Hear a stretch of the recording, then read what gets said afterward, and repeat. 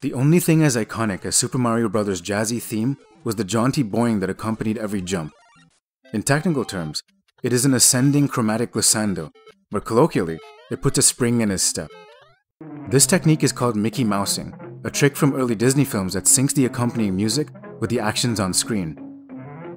As Zach Whalen argues in his essay Play Along, the Mickey Mousing effect is intended to emphasize the physicality of Mario and his kinesthetic involvement with his environment, rendering a musical landscape that mediates Mario's movement, but also our motivation to maneuver him. When The Legend of Zelda: Ocarina of Time came out though, the inspirations for the music were not cartoons, but cinema. The game employs diegetic noises to simulate existing in 3D space, leitmotifs to designate characters and locations, uses blending techniques to signify attacking enemies, and the ocarina itself shows the rudiments of the rhythm genre, where simplified inputs by players could yield more elaborate musical pieces. With Silent Hill though, adventure gave way to horror, as more pronounced and startling diegetic cues, as well as music that was unsettling because it never sought resolution, created a new suite of emotions inspired by horror films. When the game shifts from our world to the paranormal, jarring metallic clangs start to appear, and when enemies approach, we are conditioned into fear by the static screeches and dissonant noises aplenty. This famous sequence that has you run down an alley shows musical escalation, as clangs, organs, sirens, and wails all get added to the sonic landscape. These three examples show how music has been borrowed from other art forms, but also how it is used uniquely in the medium of games. Zach Whalen's essay was an attempt to reconcile these things, a preliminary foray into understanding the continuity of game music and other mediums. Game music is much like its sister art forms, but it is also different in how it incorporates player action. It is interactive music. From the constraints imposed by 8-bit music to the dynamic interludes of the present, video game music has evolved quite a bit over the years, and has become as iconic as games themselves. Techniques and methods of composition have also improved, expressed in different forms in many games. Space Invaders had an increasing tempo to its music. Xevious and Xenon showed how musicality could be built into action. Vib Ribbon drew levels based on musical cues, and Parappa the Rapper popularized the call and response method of the rhythm action genre. With iconic franchises like Halo, Final Fantasy, and Zelda, we have themes composed to highlight the grandeur of alternate worlds without uttering a single word. Game music, though, is far more than just a continuation of prior forms. It is a new genesis of interactive music. In her book, Playing with Sound, Karen Collins attempts to formulate a new theory for what sound and music is in games. She states, "We cannot rely on language brought from film and animation. We must develop a new path to understand how we play with sound." Her claim? Game music is schizophonic, synesthetic, syncretic, dynamic, kinesonic, and emergent. Let's break it down. Schizophonic refers to how sounds have been decoupled from their source, allowing us to invent new sounds and remix them in new digital contexts. Synesthetic refers to how sounds are blended with other sensory perceptions, like how music can motivate actions. Syncretic is how these isolated sounds can be attached to new visual outputs, creating new meaning. Here's an example. Shadow of the Colossus is a game about subverting the monster-killing trope endemic in games, and so the music reinforces this. An instrument called the bouzouki was used, decoupled from its source, to signify the forbidden. When traversing the desolate lands, only diegetic cues are present, reinforcing our sense of isolation. To motivate action, an orchestral score intervenes when we ascend and climb colossi. It prompts us to act, to kill, to triumph. Sound is blended with our sensory dimensions. However, when you slay the beast, melancholy, not triumph, is communicated by the music, using syncresis to attach sad music to what otherwise might be euphoria to communicate tragedy.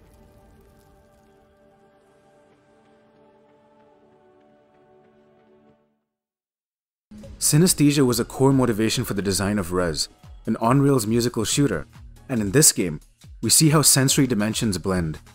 Enemies prompt your actions, but their deaths release music that fuses with the underlying beat.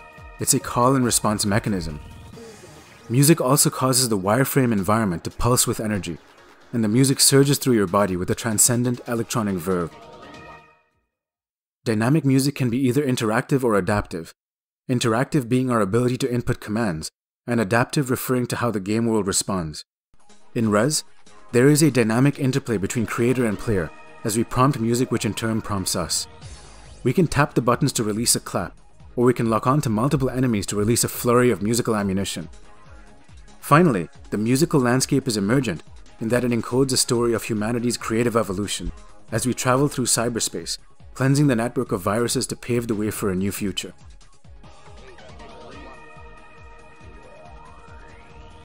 There are also a handful of different layering techniques outlined in the book A Composer's Guide to Music by Winifred Phillips. Horizontal sequencing is shifting to different music.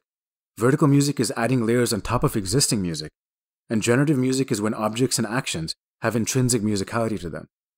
In the Tetris effect, additional layers of the track that play during levels, including vocal complements, are added when you reach certain line requirements.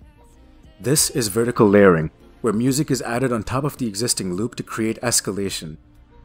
When you use the zone mechanic, a powered-up state that lets you build on top of this, the music shifts to a faded version of the current track, giving us a sense of suspended motion by sequencing in different music. There is also generative music in the game, which can be analogized to a wind chime. The pieces you move in the game each have sound associated with them that harmonize with the underlying track, and the game uses quantization to ensure this is not disharmonious. In essence, there is an intrinsic musicality to the objects in the world, both interactive and adaptive.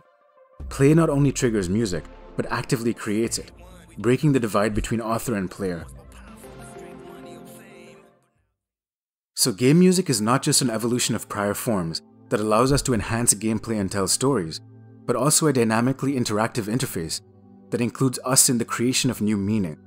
However, the idea of music being interactive is not new. It is built into the neurophysiology of sound.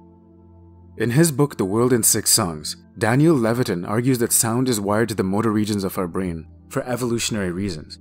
If we hear the rustling of leaves or the thumping gait of a predator's approach, well, it behooves us to run without thinking.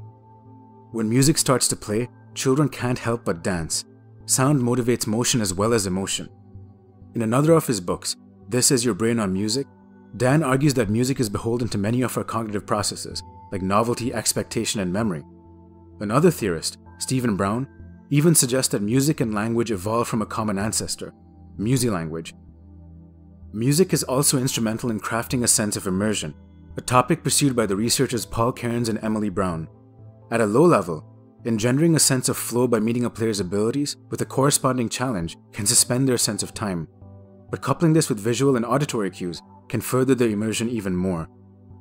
Symbolic interactive environments are said to be amenable to immersion as well, but in a more synesthetic sense, perhaps explaining the common aesthetics of Rez, the Tetris Effect, Thumper, and Beat Saber. Sound creates its own virtual landscape. There are also different meanings encoded by different sounds, rooted in how we experience music. War drums drive us into an aggressive frenzy, and so in the game Thumper, tribal thumps are used to whip us into a cantankerous state. We are playing at the abstraction of music itself. Conversely, music can also cause harmony and synchrony, seen in any form of dance, and this can be witnessed in a beautiful level in the Tetris Effect, where you conduct the synchronized gyrations of a Balinese Kecak dance by playing Tetris.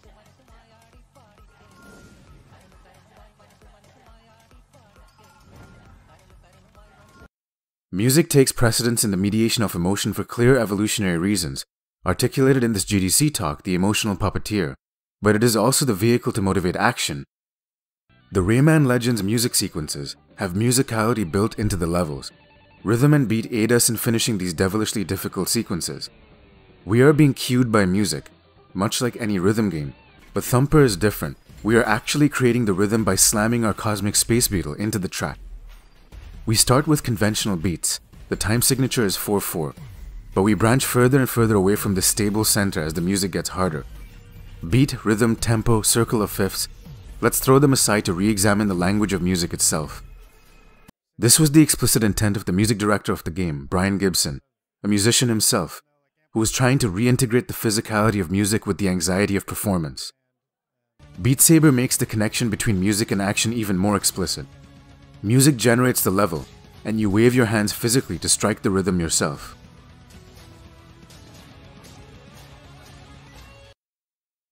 In his GDC talk, Dynamics, Clint Hawking claims we play games in two ways.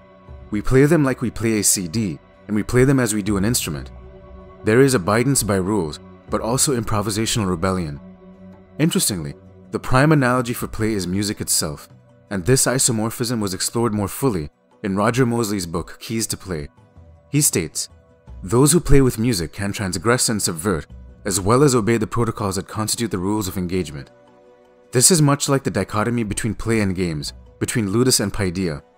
The book traces the history of improvisational music and creative forms, like the Warful Spell, Commedia dell'arte, and John Cage's experiments into the music of reality, but also highlights how music can be played to fit an ideal, or be played improvisationally. Mozart pieces could be played to the script, or they could be modified. There was room for the player.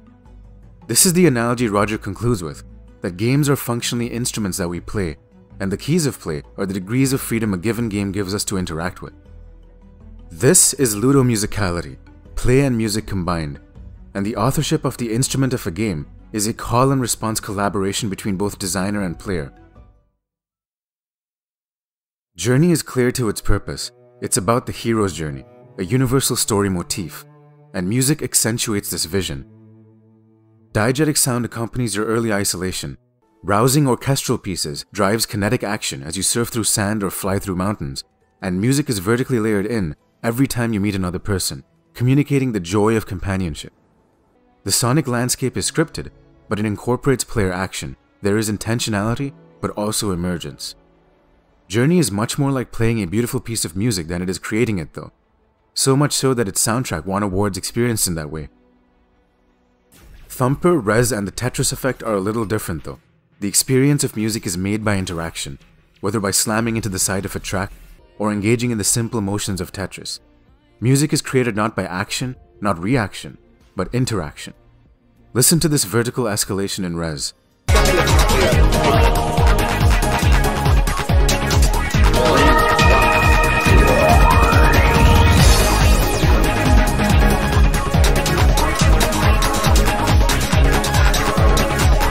Each zone adds a new layer, vertically, but there is also horizontal sequencing.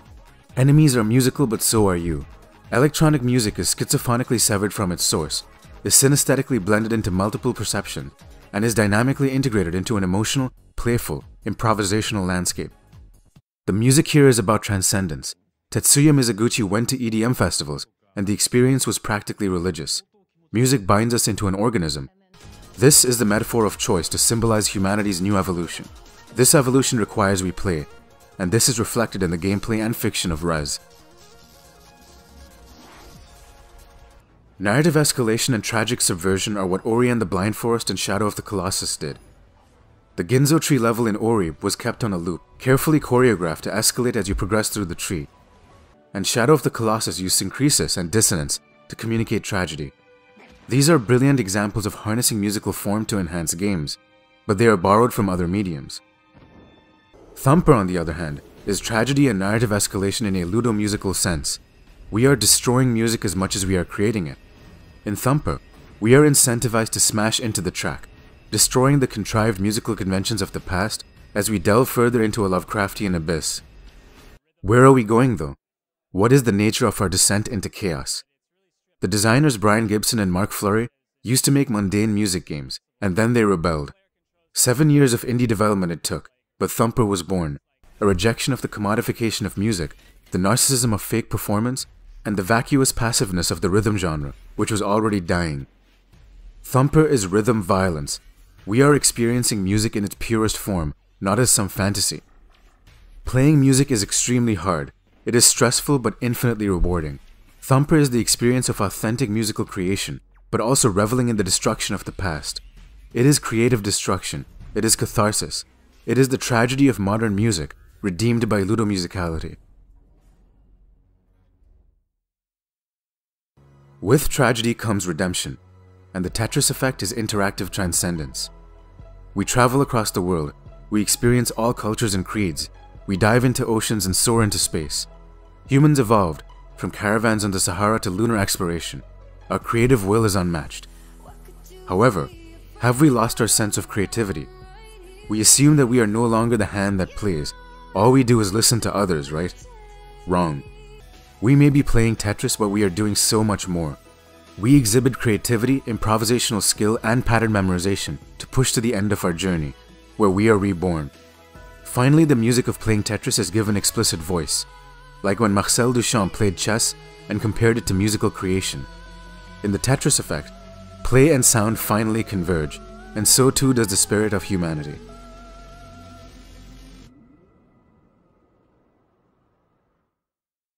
This is just the beginning of our journey.